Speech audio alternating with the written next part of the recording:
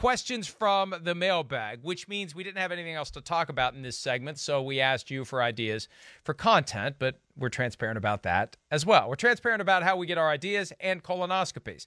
Teddy at Matt Evon has a question. What is more likely for Panthers for now quarterback Teddy Bridgewater? He remains the Panthers' Week 1 starter, backs up Sam Darnold, or starts for a different team at some point during the 2021 season? This one is probably the easiest question we'll get all day. Well, I mean, it's no, and no, really, is what I would say. You know, I mean, okay, maybe starts for a different team at some point during the 2021 season. That's where I would say that's a possibility. But, I mean, I think you and me are in the same camp here. I don't think there's any way he's in Carolina. I don't as a starter, a backup, whatever that may be, that's gone. It's done with. And then, you know, now it's a different team. And I don't look at it as oh, he's going to go to a different team and be a starter unless Seattle maybe did something with Russell Wilson and traded him. That's the only place I look at to just go definitive starter. You know, yeah, maybe he gets a chance to fairly compete against Drew Lock and do all that, but I would still think even Drew gets the edge there. So ultimately, I think he's a backup for another team who's just going to wait for his chance to maybe get to play in 2021. Yeah, I think of these options, he's not going to be the Week 1 starter in Carolina. He's not going to back up. They're going to get rid of him because it's $17 million if he's on the Week 1 roster. It's only $10 million now. He will be cut if he's not traded, and I think he will be traded, and the Panthers will pay part of the $10 million guaranteed that he's already due to make. I think the most likely is he ends up starting at some point later this year for another team, whether it's Denver or whether it's he becomes that gap quarterback in San Francisco. Dump Garoppolo in the $25 million.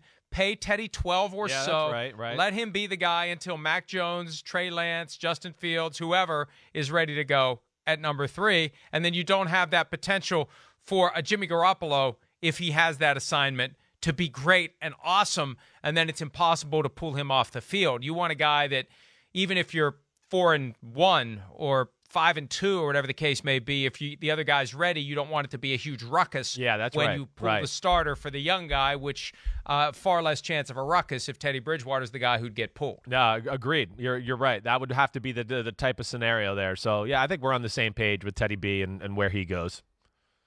All right, PFTPM Posse has a question as it relates to Deshaun Watson. Hindsight being 2020, should the Texans have taken the best trade offer weeks ago for Deshaun, or is holding on to him the better choice overall? This is another easy one. I appreciate it. Yeah, go ahead. You do it. These make us look like we're not idiots. Yeah. Of course they should have traded. They should have dumped him for whatever they could have gotten before we became aware of the first lawsuit, period.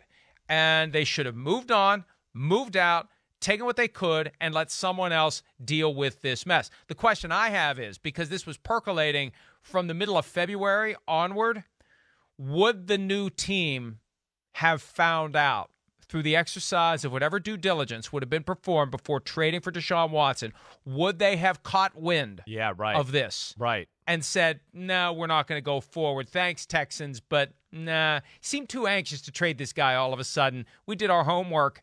We're not going to do this. What like? I mean, to me, again, yeah, of course, in hindsight, you know, yeah, they should have traded him and all of that. The only thing you can really look at the Texans right now and just where you just go, you know, why were they being so stubborn? I mean, I think like where they messed up, at least in my eyes, is not like really fairly evaluating like the temperature in the room there, really, where it's like, you and I know, we knew from a lot of different people that Watson wasn't playing for the Texans. And I understand you don't want to let like players run the team and do all of those things, but they made a number of mistakes along the way too. So that's where I just look at it and go like, why did you think you were going to be able to salvage this situation? It had gotten to a point and we knew that it was just, it was not salvageable at that point. So that's only where I can really just like say, okay, I don't get about the Texans. But yeah, I mean, again, you know, they were probably doing due diligence on the draft and things like that and, you know, driving up the market, making teams more desperate. I don't know. I don't know what their thought was in that. Or maybe they really thought like, we're not trading him and we're not going to listen to his demands. I don't know. I think they were always going to trade him, or at least were going to be willing to trade him. I go back to the Nick Caserio comments that were made when they introduced David Culley as the new coach, and I think the answer was hiding in plain sight. They didn't slam the door on it. It was just a question of when they were going to decide to take the phone calls, when they were going to decide to move toward shopping Deshaun Watson. They were picking the right spot. Maybe it was going to be leading up to the draft. Maybe it would have happened now. They just didn't want to do it then. If they'd have had any reason to know, and this creates some interesting ethical questions, and it leads into our next question from Tacos and Gin. If Deshaun Watson were traded 4 weeks ago, could the deal have been canceled after these allegations? Great There's question. An interesting ethical window here. Yeah. If the Texans caught wind of this and dumped him onto a team that didn't know about it, what recourse, if any, would the new team have had against the Texans? Now, I believe that the NFL would not have done anything about this. The NFL's attitude is, hey, you're on your own. You do your homework. You've got security people who work for you. You've got ways of finding things out. If the Texans knew something and didn't disclose it, they don't have an obligation to disclose the possibility that there may be a lawsuit or 22 of them. That they don't have to say that. That information is available to anyone. They happen to have it. You don't. I think the deal would have gone through and the deal would have remained. Now, would it have destroyed the relationship between Nick Caserio, David Culley, and anyone else with the team that took on Deshaun Watson not knowing about this? Absolutely. Yeah. Would it have potentially, and here's the thing, it's not just whether or not, someone from the Dolphins doesn't like me now. I've got mortal enemies in Brian Flores and Chris Greer, and it's a small industry, and paths cross all the time, and sometimes you need a job. You don't want to go around pissing people off, sorry, London, gratuitously, because your career at some point may depend upon that relationship. That's why these guys are so political, right? Yeah, so I think that it would have been very ill-advised for the Texans to have known about it and unloaded Deshaun Watson to a team that didn't know about it. But either way, Chris, I don't think the NFL would have done anything. No, well, and like, to that point, too, like the one thing that does show a little bit is, for all the conspiracies and were the Texans in cahoots with Busby and all of that, like, I would think if they had any inkling that something like this was going down, they would have traded him. They would have been like, I don't know, this guy, there might be some, crap that hits the fan here at some point in the next month, 2, half a year, whatever. We'll get rid of him. So that to me also just within this kind of proves that at least I don't think they had any clue that this was going on with Deshaun Watson's private life. Apparently 50 years ago, Pete Rozelle avoided a trade between the Cowboys and the Patriots. Dwayne Thomas was traded to New England. He refused to report, and Pete Rozelle voided the trade. Look, I don't see that happening now. I don't know what the grounds would be. Oh, the guy didn't show up. I remember when Richard Seymour was traded to the Raiders. At first, he wasn't going to show up. Well, the Raiders would have had recourse.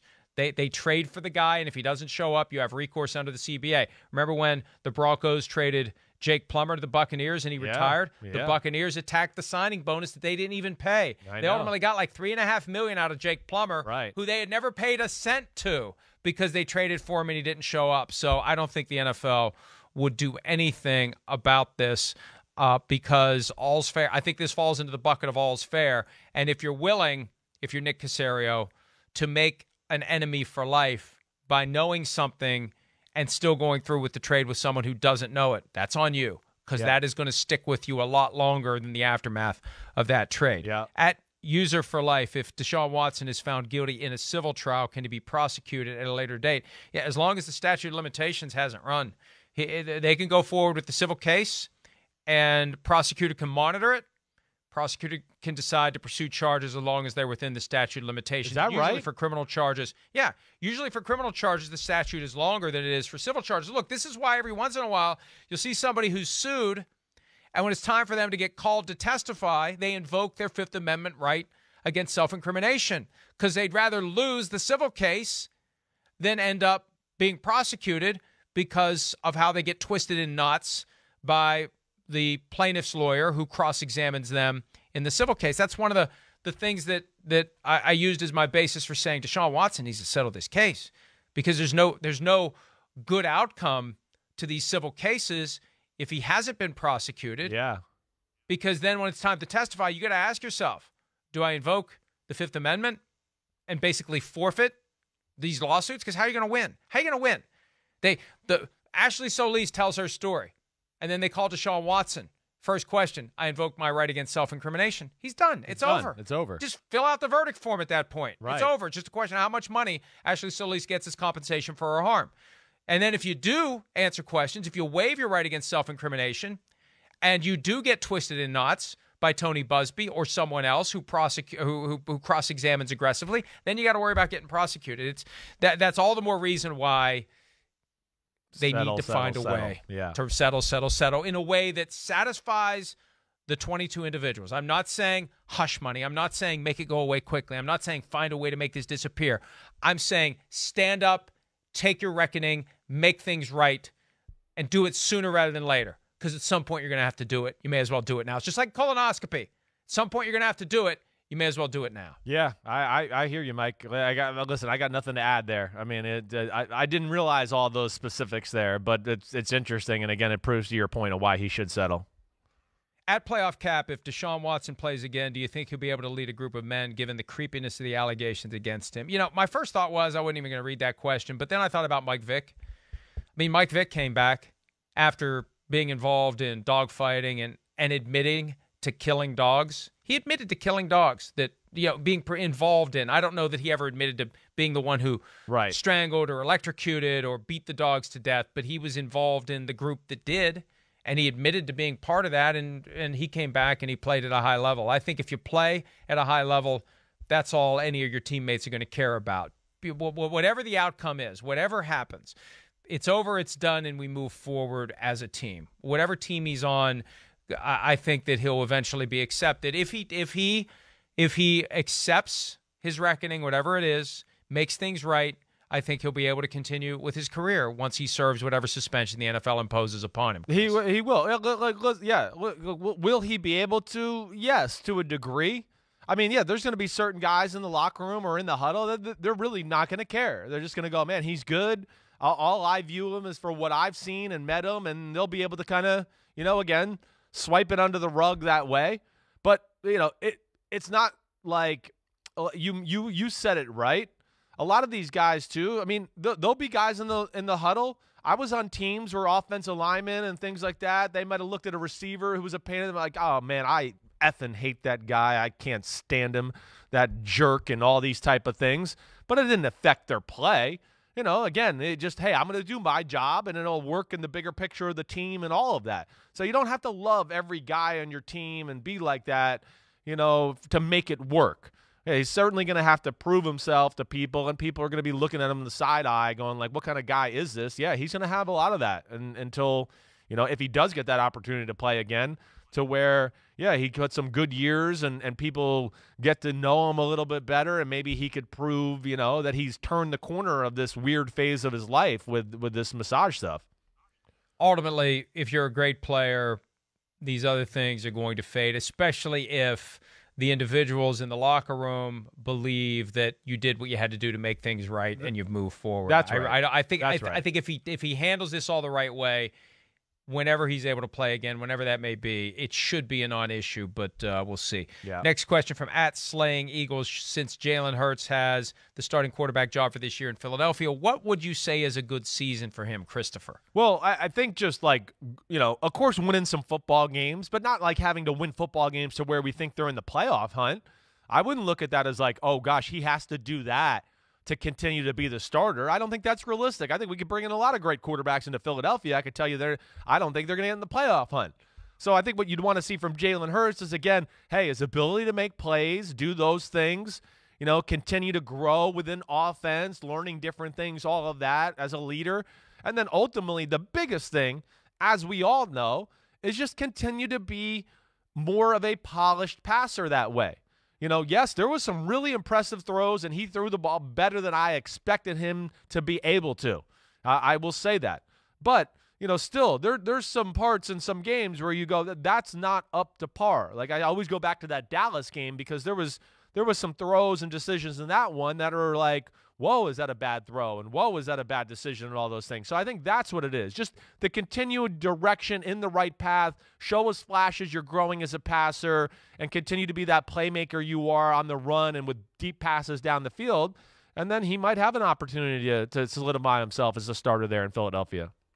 Yeah, look, I think this is about stabilizing after what happened last year. Yeah. Steady hand, productive, win games. Stats don't matter. It is getting the offense to perform, running the offense, executing it the way that it needs to be executed. Yes. Getting the team in position where they're at least in the conversation to potentially win the division. That's a successful year. They don't have to win the division. They just have to stabilize. They have to bottom out. This is a team that's just been going down, down, down, down. This year, it's successful if you get flattening and a little bit of a dip forward. To me, that's what he needs to do, right. Chris. Yeah, I'm with you. Exactly right. That kind of said it. You said it the right way. And we saw he's got some charisma about him. I love the way he answers questions in the press. He is all about his business. And, even when he was asked about Carson Wentz, he just was, hey, that's not my business. I'm just, going to play football and do that. He's got all of those right intangibles. It's continued growth in what you're saying. And really the biggest thing is just, the continued ability. Can he progress dicing people up in the pocket with his right arm? The next question comes from a Twitter handle that sounds somewhat vaguely familiar to me, at NFL Shireen. I'm not quite sure who that may be. The Cowboys passed on a defensive player to take CeeDee Lamb in 2020. If tight end Kyle Pitts is there at number 10, do they pass on a defensive player again to take him? This question comes amid reports, and obviously it comes from our own Shireen Williams, that Jerry Jones has fallen in love with Kyle Pitts. Of course, he was in love with Johnny Manziel 7 years ago. Right. Others in the organization restrained him from drafting Johnny Manziel. But what do you think if Pitts is there at 10? Assuming he's there at 10, which may be a big assumption, what do you think the Cowboys do? No.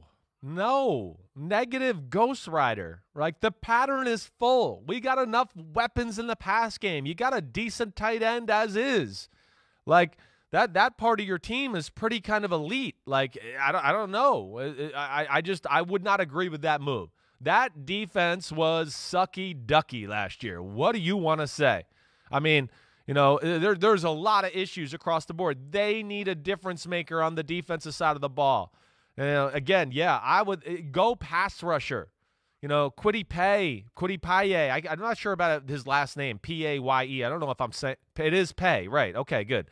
He would be the one that sitting there at 10, gosh, take him. Get him off the edge in that Dan Quinn defense. That'll be special. Or if the kid, Jalen Phillips from Miami's there, that would be, or a corner. Mike, here's one of the really intriguing things about the draft, at least in my eyes. And listen, I hear Daniel Jeremiah. I think he would probably agree with this a little bit too. I always pay attention to some of the things he says because he's spot on. But like, when you look at the draft and you look at the players, there's not a lot of like superstar high-end players in this draft. It's not as, big time as past drafts. I would argue that really, take the quarterbacks out, that 2 of the 5 best players in the draft, Caleb Farley, Virginia Tech, Jalen Phillips, who to me is the best pass rusher in the draft and a physical freak, they have medical things, right? Like, Caleb Farley is one of the best corners I've ever seen coming out of college and evaluated. He just had back surgery. The Jalen Phillips he reminds me of JPP or Julius Peppers and one of those type of guys coming off the edge. And he's got the concussion issue and retired from football for a year because of that. That to me is also just, I'm sorry to take us off task here a little bit, but just a very intriguing aspect of this kind of weird draft with the quarterbacks in the top 10 and everything like that, to add all along with this. You make a great point, and one of the problems this year, because there wasn't a scouting combine, no centralized opportunity to get medical information, and some of that stuff hard to come by, agents not necessarily willing to be as forthcoming as they would need to be because they want to get their guy drafted as high as possible, and then the team can worry about the medical issues later. But that is part of the problem here, and that, beyond the issues of Some teams didn't play much football. Some guys didn't play at all. No scouting combine, on-field workouts. The value of the scouting combine is the medical, and they don't have that this year to the extent that they normally do. That is a problem. At least last year they had that because we had the combine before the world turned upside down. So that's going to make a lot of this crapshoot something that will cause teams to say a word other than crazy before it's all said and done. Right. Another question, and these have been very good. We thank everyone out there who have contributed. Kellen Mond. This is from Jim Balboni. Chris mentioned Kellen Mond to the Patriots or Steelers on his podcast. Do I agree that this is realistic? Well, I've been listening to Chris, so I agree it's real. I think it's realistic. I think that Kellen Mond has been the guy who's overlooked. All the talk is Trevor Lawrence, Zach Wilson, Trey Lance, Justin Fields, Mac Jones. You never hear about Kellen Mond. You've got him at number 4. You've got him ahead of Lance and Fields. Yeah. All it takes is one team to feel that way, and this guy's a top, not top 10, but top 20 pick. I look at him like that. I look at him like that, certainly. I do. I think he's a first-round quarterback. And again, I can line him up against a lot of other quarterbacks over the last 5-10 years and go, what? Like, what did you see in that guy's film and you thought he was a first-rounder, and then you watch this guy's film and you don't think he's a first-rounder? I don't understand that. I don't. Decision-making, great. Like, elite arm, elite in all aspects. It really is. I will go back to what I said from the start. His only issue is I wish he would just relax with the ball a little bit and scramble a little bit more. That's an easy fix. His issues are way easier to fix to me than Trey Lance, who hasn't really even played a lot of football and I think has a somewhat of a question or a hitch in his throwing motion. And the same with Justin Fields, to where I would just go, man, Kellen Mond, it's kind of a clean slate. That's where I just you can mold this guy to be a really, special pocket passer, and he's going to be able to make big time plays with his legs here. I'm shocked by it. It's been 3 years of really good play at a school where he hasn't had big end talent around him, and he dices up SEC defenses weekly. And last year was phenomenal. I just don't get it. That's the crazy thing to me about the draft sometimes. It's just how some guys get hype and other guys don't, and certain years in the same year, all that. It just it annoys me sometimes. Yeah, and look, I agree with you. And he's going to be a very intriguing prospect, especially the more of a run that there is on quarterbacks at the top, it's going to elevate. That's the one thing you want to see. If you're an agent who represents a quarterback, you want quarterbacks to be drafted quickly. Receiver, you want go, get them off the board, because then my guy pumps up the list of the best remaining players at the position. And even though teams say they're going to take the best available player regardless of position, their needs influence which way they go when they evaluate the best available. So the closer your guy is to the top of the remaining at his position, the better chance he has of getting drafted. Hi, I'm Mike Tirico, and thanks for watching. Make sure to hit subscribe for the latest news and highlights from NBC Sports.